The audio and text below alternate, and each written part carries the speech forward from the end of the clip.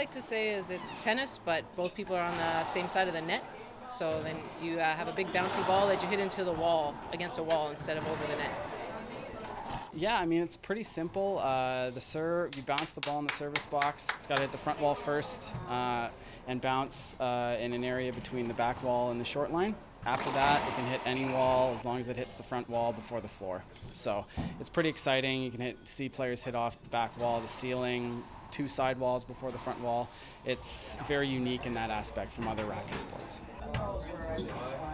I think I was initially drawn to it because it was an individual sport, and I was a girl playing a lot of boys' sports, playing with the boys. So it was a sport that gave me the opportunity to play on my own terms and take every shot, not worry about the different aspects of being on a team. Now I call it the extreme racket sport. It's really quick. It's diving, you hit the ball really hard, so I find it super fun. It's definitely a life sport, so players of all ages and skills can play. It's really great because the ball stays in the room with you, and after you have to chase it around, and the bounciness of it really helps people be able to run and hit it with the racket.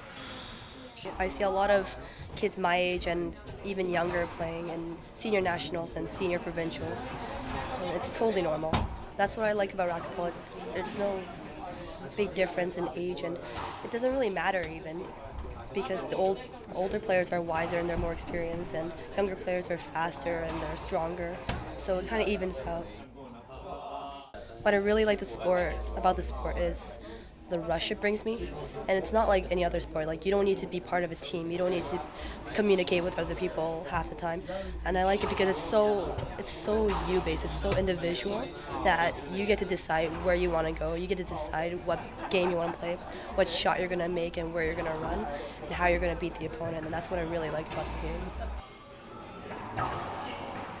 I started as an adult, started at our local Y, just took a couple of classes and got into their program, joined a league, which is great because as the person develops, you get to move up and play against new players. And then my children started to play. So we were able to travel and experience juniors in many different cities. We traveled from Charlottetown to Montreal, Vancouver. And then once they stopped playing, I decided to start picking it up at a more serious level, and I've been traveling across Canada and met some wonderful people. Well, the biggest thing when you first come out, there's usually a lot of little junior programs across Canada. Every club that is out there usually has some kind of a junior program that you can get involved with. And they'll teach you the beginning, as a beginner, the rules of racquetball and how to play. And they might start you with double bounce and then move into single bounce. And so you can progress with the rest of them, and it's just a lot of fun. It doesn't matter whether you are really, really young or really, really old. There's a place for you here. And again, you get to be 60 years old, you've got a category. You get to be 70 years old, you got a category. But again, it's that camaraderie. You've watched the people, you've seen the people, you've been involved with these people. It's like a family. It's great.